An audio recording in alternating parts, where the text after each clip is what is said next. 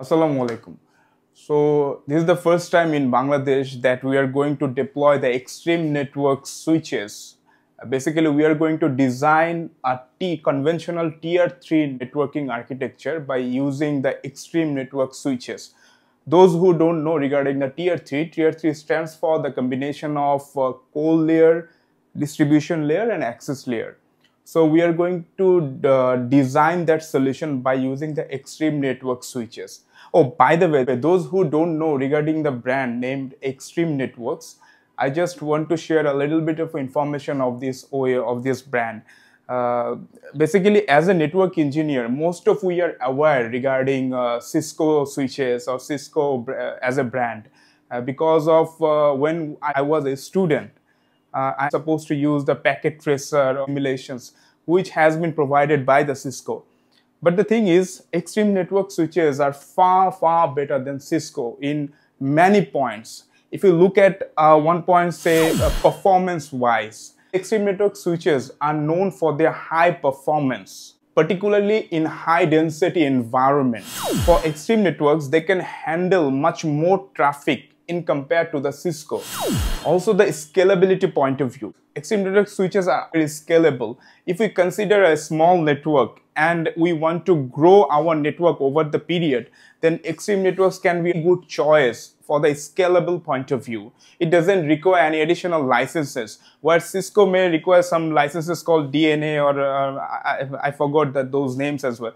However, for the Extreme Networks, there is no licenses required for uplifting your network or upgrade your network. The feature-wise, Extreme Networks has a wide range of features, including advanced analytics, QoS. A lot of security features are inbuilt into the Extreme switches. And the management point of view, Extreme Network can provide you a variety of tools to managing your network. And last but not the least, for the price point of view, most of we know that how much expensive of Cisco switches are. In compared to that price point of view, Extreme Network can provide you amazing solution in an affordable price. If we compare, basically I will not expose their pricing strategy, especially the Cisco, but I can assure you at least that you can get a good core switch or a distribution switch in a very good price in compared to the Cisco. So overall, Extreme Networks can be a good solution for your environment. In fact, even if it's small to home or to the large network. I would request my engineer to show the Extreme switches where we are going to deploy. Basically, we have, this is one of the access switch of Extreme. We have 6 units of this, and this one is the core switch, and this one is a distribution switch. So we took one access, one dist, and one core. So we are going to unbox all the switches, and later on we will deploy these switches into our environment.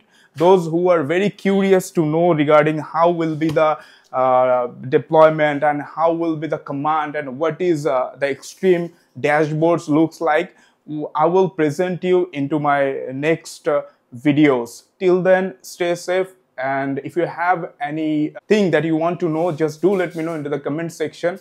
I'll have a complete series in the networking arena. It can be like how the tier 2 network works, tier 3 and spine and leaf network now recently introduced. So we will discuss a lot of networking architecture along with the combination of those devices, how these devices can work into this architecture. We will physically deploy all those things. And another thing that I just want to point out, these switches has been provided Optimal Technology Private Limited. So we are very thankful to them.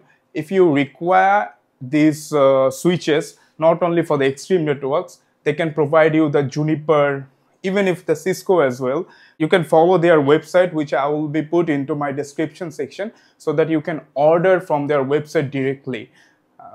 This is it from my end. Thank you so much. Stay safe, stay healthy.